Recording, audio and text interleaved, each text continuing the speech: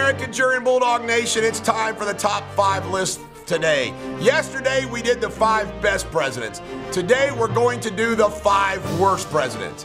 I just want everybody to know that Jimmy Carter would be number 6 if I did 6. All right, number 5 worst presidents of all time is Andrew Johnson.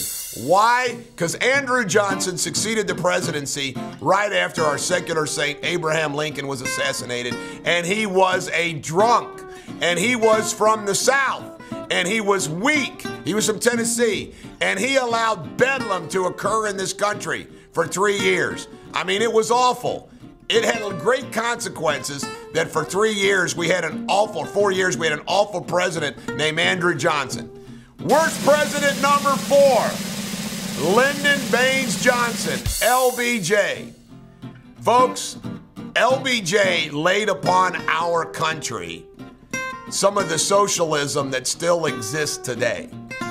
And not only that, I think LBJ was maybe American history's biggest political gangster. I mean, the guy was unbelievable. Worst president number 3, and it's not even close. Bush 43. By the way, he used to be number 2 until recently. Why is he the worst president? All you got to do, when you judge a president in the modern era, you have to judge a president of what did he do domestic, what did he do in foreign affairs. Well, Bush 43 blew up the Middle East. He let Russia and China do whatever the hell they want. And then, of course, on the home front, he sat back and watched almost the complete collapse of the American economy. That's what George Bush 43, old frat boy, cedar cutting from Texas did. George Bush 43 was like having a fraternity drunk as president. Worst president number 2 of all time. He's only been in office for a couple months. Joe Biden. See, I'm doing an anticipatory because I already know he's so bad with all of his policies and everything he's doing. He's a geriatric president being towed around, puppeteered. I mean, it's a joke. How did this country, I mean, I remember Trump saying this on a campaign trail. How do I lose to a candidate this bad? Well, we know what happened.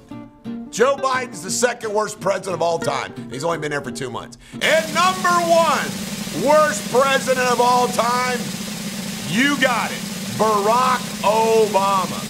I crack up at these liberal pieces that say that he's one of the top 10 presidents of all time. And let me tell you why he's number 1. He took our national debt from $5 trillion to $15 trillion. He took America and knocked it down to size on purpose. He let Russia, China, Iran, North Korea do anything they want. He let a caliphate form in the Middle East. I mean, he just took what Bush did in the Middle East and made it even worse. I mean, this guy was the worst president, domestic and foreign. Not only that, nobody increased racism in this country more than Barack Obama. He fed that. He fed that. He was also the most corrupt president next to LBJ, with Eric Holder as his wingman at the Department of Justice. Anything and everything went under this guy. He spied on a president coming into the office. He committed, I mean, this guy is a political gangster, and he was awful. Domestic, foreign, personal. And they always act like Barack Obama is this brother cool guy. You know, he's so cool, man. Look, like what did Joe Biden say? Look, he's a black guy and he's nice and neat. Barack Obama, worst president in history, and it's not close. So that concludes my top 5 worst presidents of all time. This is the Bulldog. Every dog has their day. Have a great day. If you enjoyed this video, please subscribe to the Bulldog Show and hit that bell so you'll be alerted when I do other videos. Last but not least, please comment below. I'd love to hear from you.